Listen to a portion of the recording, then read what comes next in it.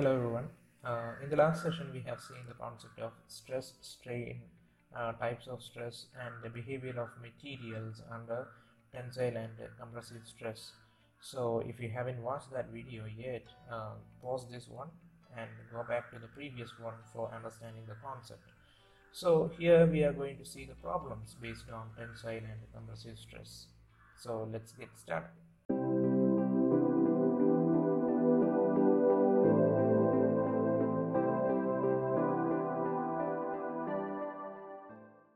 In this question, a circular bar or rod is considered under a tensile load. The diameter, length, load and Young's modulus are given. We have to find out the stress, strain and elongation of the bar. So here we can simply use the formulas to get the values. That is, a stress equals load by area. Since it is a circular bar, area will be pi r square or pi by 4 d square. Substituting the values of dia as 20 mm and load as 30,000 Newton or 30 kilonewton, we will get the stress value as 95.493 Newton per mm square.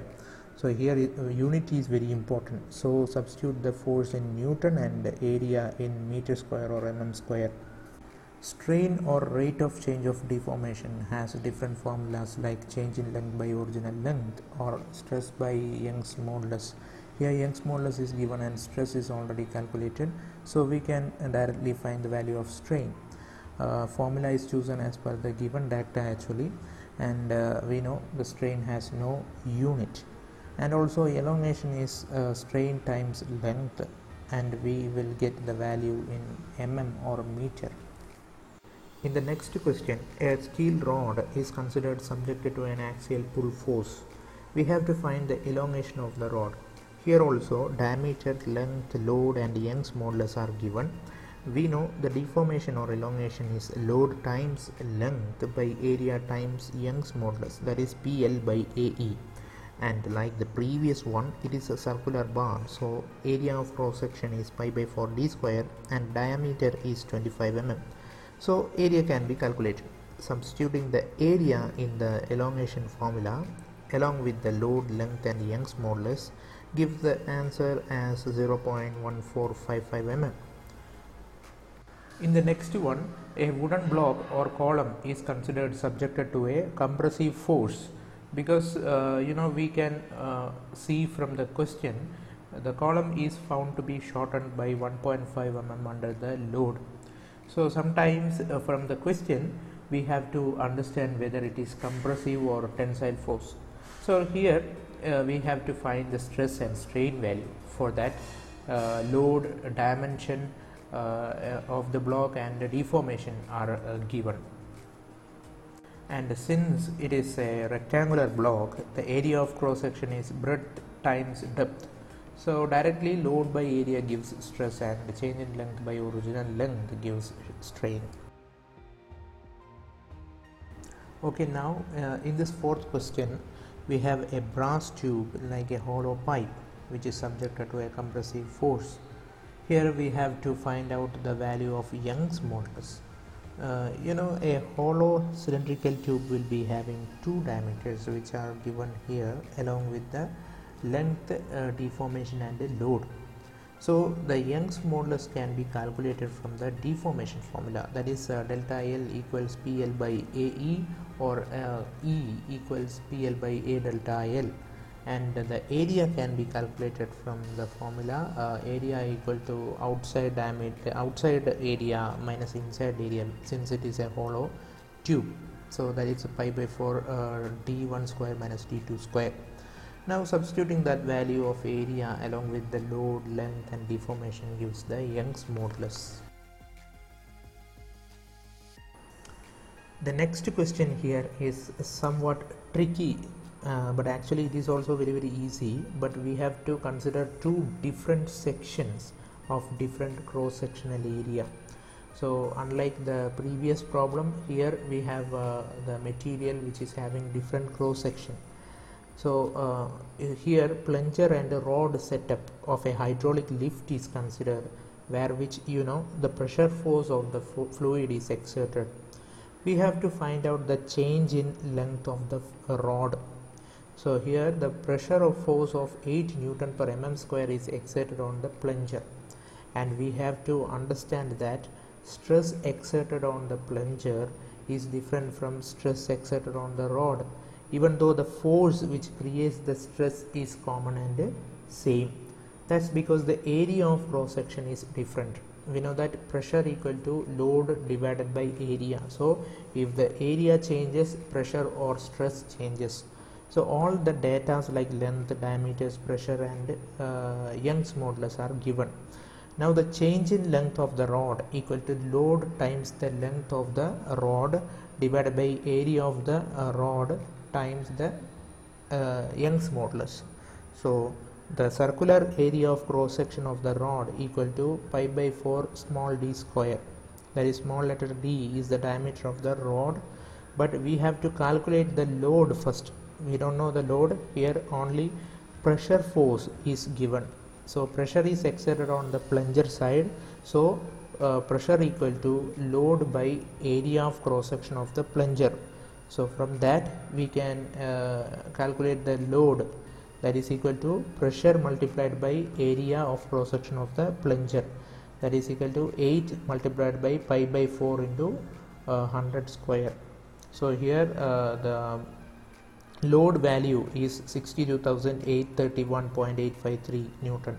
So then we can calculate the change in length or deformation, but that is equal to PL by ARE.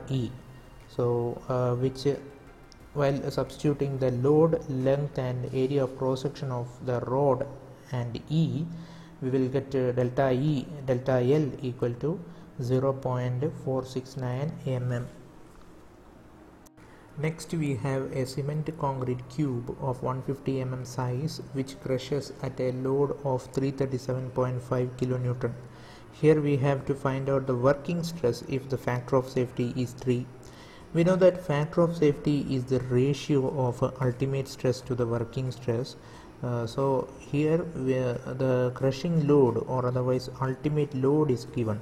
So ultimate stress can be calculated, that is equal to crushing load by area of cross section, and since it is a cube, area of cross section will be equal to a square or side length square. So substituting the values of load and area, we will get this, ultimate stress as 15 Newton per mm square, and the working stress will be equal to ultimate stress by factor of safety, that is equal to 5 Newton per mm square.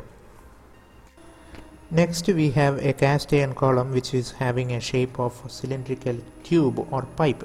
It has an ultimate stress of 480 Newton per mm square and factor of safety is 3. We have to find out the load here. So the external diameter and thickness of the column is given. Now we can calculate the working stress, which will be equal to ultimate stress by factor of safety, that is equal to 480 by 3, that is 160 Newton per mm square. Now working stress is also having a formula, that is load by area. So the load can be calculated, that is load equal to working stress times area of cross section of the column.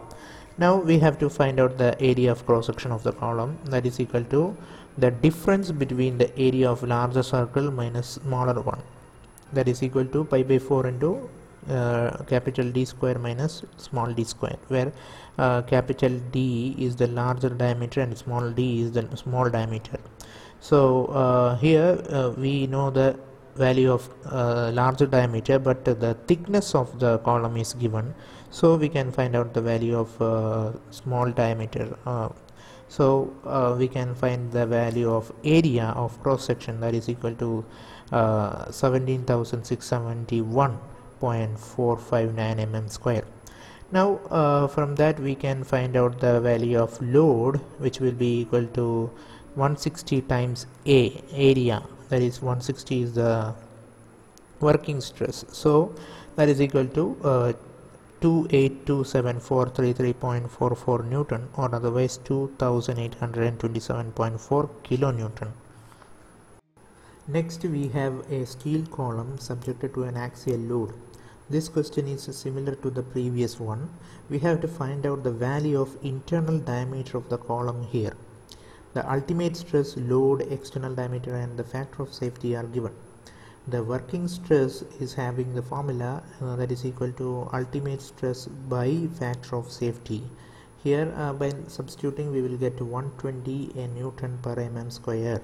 Now the working stress equal to load by area. So area can be calculated like that is equal to load by working stress equal to 16,666.66 mm square. Now we know that the area of cross section equal to pi by 4 into the larger diameter square minus smaller diameter square.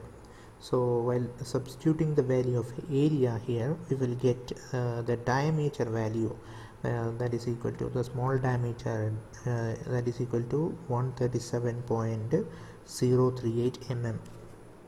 In the next question, different data regarding the tensile testing of a mild steel specimen are given.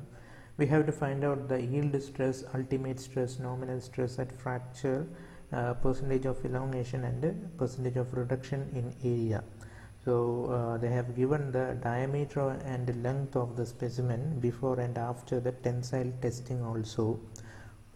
The diameter of the specimen and the diameter of the neck are given, so we can calculate the cross-sectional area of the specimen and the neck. So here the yield stress is the ratio of load at the yield point to the original area of the specimen. Ultimate stress is the ratio of maximum load to the original area, and the stress at the fracture is the ratio of load at the fracture to the original area. So here we can calculate the value of percentage of elongation by the formula L0 minus L by L into 100, where L0 is the length after fracture and L is the length before testing. So we can calculate the percentage of reduction of area by means of the formula A minus A0 by A multiplied by 100. Here area A0 is the area of cross section after fracture or area of cross section of the neck, and A is the area of cross section of the specimen. So we can directly substitute the given data to determine the following quantities. In the next problem, we consider a stepper bar of 1 meter length which has two segments. Here two cross sections has 20 by 20 and 40 by 40 dimensions. The maximum tensile stress, Young's modulus and length of the two segments are also given. Here we have to calculate the elongation of the bar. Since it is a bar of varying cross section, total elongation is equal to delta L equal to PL1 by A1E plus PL2 by A2E. The maximum tensile stress is also given here, and the maximum tensile stress is created at the section which is having less cross sectional area. So at the first section which is having less cross sectional area, the stress P1 will be maximum.